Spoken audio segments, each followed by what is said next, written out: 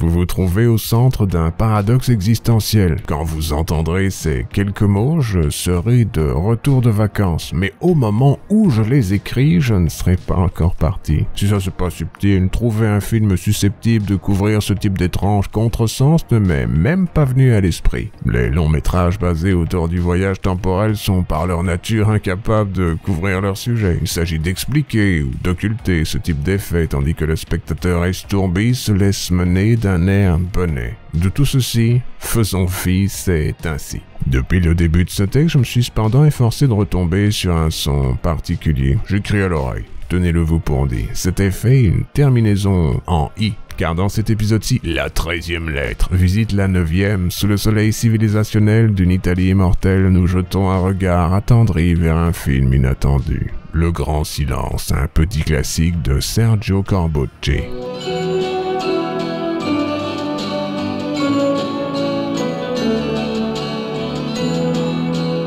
Nous sommes ici, vous l'aurez compris, au pays du western spaghetti. Une appellation somme toute lestée de malheureuses connotations et cela même dans l'esprit du spectateur averti. Faudra donc jouer l'adjectif précieux pour différencier ces diverses notions. Lors de nos derniers efforts au pays des cow-boys dorés, j'ai pris le parti de vous lancer sur ces sentiers poussiéreux de la meilleure manière. L'extraordinaire 310 to Yuma de Thelma Daves. Une fable morale, dotée d'une profondeur insondable, exécutée de main de maître par un réalisateur au sommet de son art. À mon sens, ceci n'engage que moi, le meilleur de ce type de cinéma s'articule autour des dilemmes moraux d'une civilisation qui se construit. Survivre aux éléments, trouver sa frontière, faire face aux dangers d'une nation partie vers l'ouest en le pensant infini.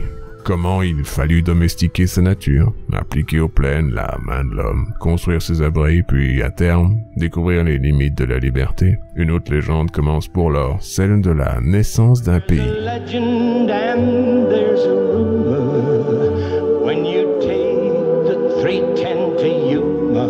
Sur ces vastes notions, l'italien amènera un regard fatigué, celui d'une nation vivant déjà depuis des millénaires dans le cimetière de son propre empire. Colonnes croulantes et villages pittoresques, la pureté des lignes véhiculaires, quelques spécialités culinaires, une culture centenaire figée dans les reflets d'un passé glorieux. L'amateur inintéressé se surprend parfois à penser, cela passe fort vite, que leur dernière modernité remonte aux 60s. Souvent sur fond de striptease. Par chance, c'est aux alentours de cette date d'antan que leur cinéma surprend, sensible et cruel, sensuel et salé, il articule les aspirations d'un peuple certain de sa place dans l'univers. Mentionnons quelques noms, cette bonne guerre. Michelangelo Antonioni, cinéma lancinant d'une imagination passant d'une époque à l'autre. Luciano Visconti, un homme parti du théâtre et qui en est même parfois revenu, mais aussi, certes plus bas, Mario Bava. L'explosion d'un technicolor dans divers efforts que l'on adore, encore. Sautons quelques noms, dont Fellini et Bertolucci, car ce paragraphe est déjà bien trop long. Ici, nous retrouvons les deux Sergio.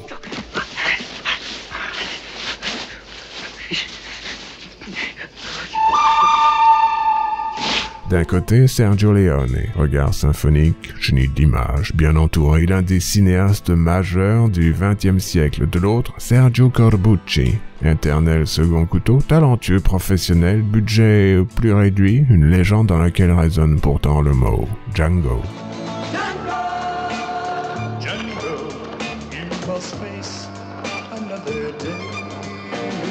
Tarantino a malheureusement quelque peu tué ce pistolero, surtout dans l'esprit du public à en parler. De nos jours invite la comparaison avec le Shaft déguisé de Quentin. Or, tel que nous sommes ici réunis, l'impératif choisi est celui de la découverte. Enfoncer sans envie les portes ouvertes? Non merci, pas cette semaine, quoique il faut pourtant comparer quelques-uns des leitmotifs corbucciens pour bien comprendre le grand silence. Te lo giuro!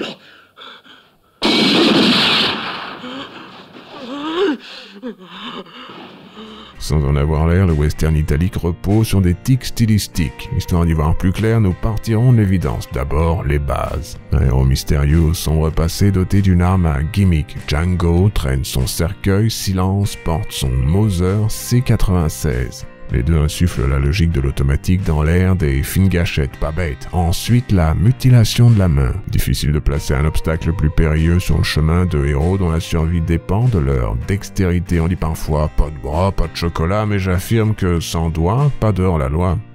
Notez cette maxime dans vos cahiers, on ne sait jamais. Au-dessus de ces deux détails, plaçons une généralité. Ces récits de Corbucci mettent en scène la vengeance sacrée opérée en dépit de toute justice par des hommes brisés par le destin. Django et Silence ne sont pas directement liés au tort qu'ils se mettent en tête de redresser. Leurs actes de bonté sont presque accidentels, une réaction à une situation rencontrée en chemin plus qu'une croisade menée pour le bien. Nous n'avons ici pris que deux détails et une évidence. Corbucci construit cependant sur ces parallèles ses plus beaux récits jumeaux, mais surtout deux films en opposition totale malgré ses points communs.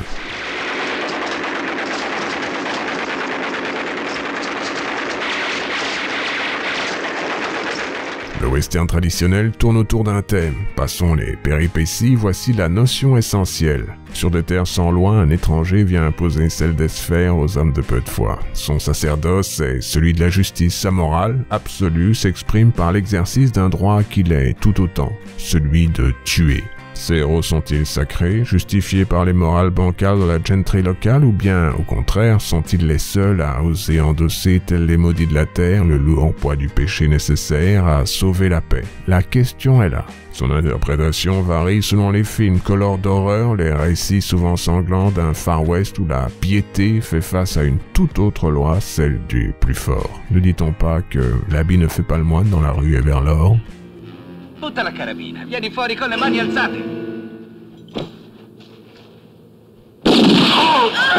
Corbucci, bien qu'artiste, est avant tout un professionnel. Sa filmographie le prouve. Ses historiens déplorent quelques décennies de celle-ci comme un butoir à l'illusoire. Peut-être, disent-ils, que l'homme aurait été célébré davantage après sa mort s'il n'avait pas si bien vécu de son métier. Soit, nous ne sommes pas ici pour réécrire l'histoire. Quoique cela s'appelle une transition de ces westerns aussi entre sérieux, optimisme et parodie. Si Django explore une logique de fumetti jusqu'au point où celle-ci rencontre l'horreur de son application, le grand silence dicte une toute autre logique. Sortons une anecdote. L'idée du cow-boy muet plongé dans une situation américaine au possible vient de Marcello Mastroianni. Il aurait aimé se l'offrir comme le prétexte d'une aventure à l'ouest, elle n'est cependant pas tombée dans l'oreille d'un sourd. Corbucci l'a noté.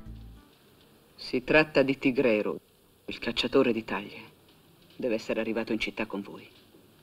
Nous avons donc un héros muet, ici joué par un Français. Vous aurez peut-être reconnu Jean-Louis Trintignant dans les traits tirés du protagoniste mal rasé. Il prétend avoir accepté le rôle pour rendre service à un ami producteur, ce qui est très plausible d'ailleurs mais ne change rien à l'extrême roublardise d'être payé, muet mais pas mutin, pour qu'un film s'articule autour de vous. L'homme n'est certes pas paresseux et les quelques scènes nécessitant sa participation ne sont pas affaiblies par celle-ci. Ceci dit, ne soyons pas dupes. Malgré son titre promettant un grand silence, tout ceci est aussi l'aventure d'une de ces grandes ordures que jouait si bien Klaus Kinski. Il semble ravi, limite enjoué, sans en avoir l'air, c'est un métier comme un autre, autant s'amuser.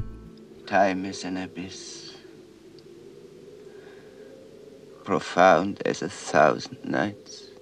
Préparez-vous à une remarque assez familière, vous l'aurez déjà entendu si jamais vous êtes un régulier ou même une régulière de ce type d'argumentaire. La voici. Il n'est jamais trop tard pour voir Le Grand Silence. C'est un film réussi, certes moins magistral mais aussi moins rupin que les efforts de Sergio Leone, mais il a cependant sa place dans l'histoire du cinéma. Sa réalisation, tendue, va à l'essentiel sans se perdre dans des démonstrations virtuoses déplacées vis-à-vis du sujet. Son scénario, en forme de prétexte, lui permet même de se réserver quelques effets d'une puissance émotionnelle surprenante, lesquels, à ce stade, il m'est impossible de vous en dire plus, car, quitte à me répéter, je préférerais que vous rencontriez les surprises qu'il recèle par vous-même plutôt que de les éventer ainsi au détour d'une simple vidéo. Pour rappel, le cinéma, ça se vit, ça ne se résume pas, dit-il en sciant ainsi la branche sur laquelle il est assis.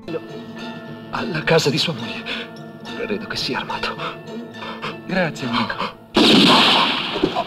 Mentionner l'intérêt d'un film comme celui-ci nécessite un brin de doigté. Commençons au début sans trop se soucier de quand nous arriverons, c'est aussi un voyage vécu. Ici, Klaus Kinski incarne Klaus Kinski dans le rôle de Loco, un chasseur de primes côteleux lâché par les autorités sur les traces d'une communauté agraire, de celles ayant du mal à passer un rue d'hiver sans voler de quoi se nourrir aux riches propriétaires. Or la loi, ça va de soi, mais l'excuse existe. Ces pauvres airs espèrent un pardon massif, il n'est pas fictif et pourrait tomber un peu plus tard. Entre-temps, la chasse est ouverte, des deux côtés. Les crève-la-faim s'offrent sur leur rapine les services de silence, un professionnel doté d'un automatique. Vous l'aurez compris, ceci n'est pas le récit manichéen d'un bien évident contre un bal ancestral, pas l'ombre d'une sonate signée par Louise Bacalov, non. C'est un combat pour la survie, doté d'un budget réduit, où deux ordures s'affrontent face à un effet spécial offert par la nature, la neige. Parfois elle-même jouée par de la mousse à raser, le tout plongé dans un décor où l'état de l'Utah se révèle aussi gelé que les cœurs de ses vachers. Per favore, dammi una mano a caricare la merce, poi quando arriviamo ti pago da bere.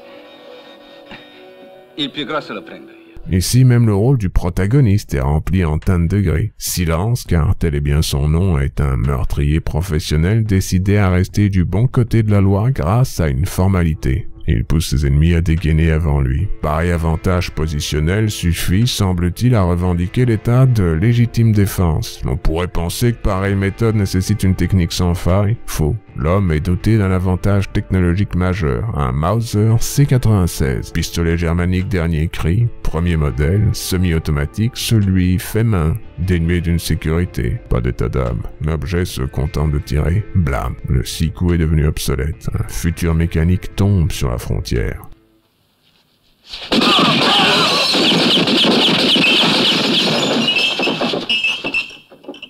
Si ceci ne suffit pas, Silence signe aussi ses méfaits. Son coup favori, mutiler les mains de ses ennemis. Il est impossible de chercher sa vengeance au bout d'un canon métallique sans avoir tous ses doigts. Votre héros, le voilà, muet. Il faudra s'en contenter. Contrairement à Loco, l'homme a cependant une histoire triste, un vague prétexte. Ses parents, eux aussi, furent abattus par des chasseurs de primes. Ceux-là même qui coupèrent ses cordes vocales pour assurer son silence. Tout se tient.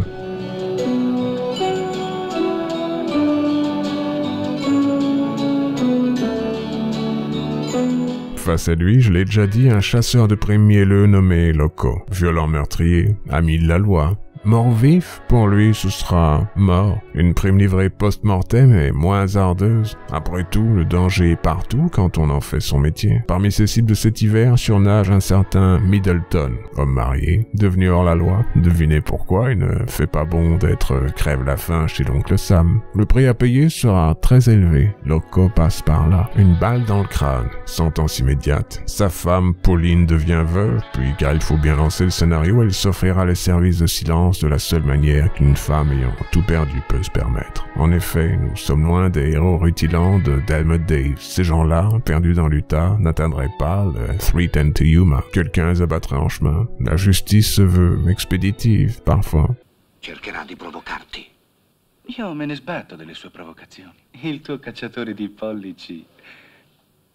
Maintenant que le décor est posé, il faut vous révéler l'étrange beauté du film. Elle nécessite certes de mentionner la fin. Tenez-vous bien. Comme vous le savez, la sélection ici opérée l'étend sur des critères esthétiques que moraux. J'espère parfois trouver au cinéma des paraboles dont l'application au quotidien aide l'existence en révélant l'une ou l'autre sagesse ancestrale, ces fameuses histoires à vivre, de celles autrefois transmises par les légendes et cela qu'elles soient écrites ou orales.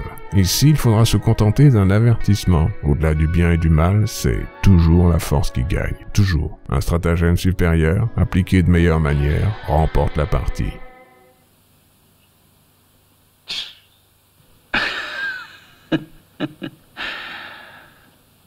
Silence est pourtant écrit comme un héros de western, peut-être même un anti-héros, seul contre tous il ose se dresser, possède l'arme magique, triomphe une première fois, subit une défaite et s'apprête à revenir. Confrontation finale du Kinski maléfique, Silence marche engoncé dans son armure de cuir, angles héroïques, musique magnifique, le temps du duel est venu. Un héros approche, dans le saloon, les otages espèrent, puis en un éclair, Loco et ses hommes abattent froidement l'éventuel héros, détruisent ses mains, puis le reste de son corps. Voilà, au petit matin, les crève-la-faim seront abattus. La récompense n'est pas épaisse, mais leur nombre rendrait presque l'opération profitable. Enfin, le grand silence.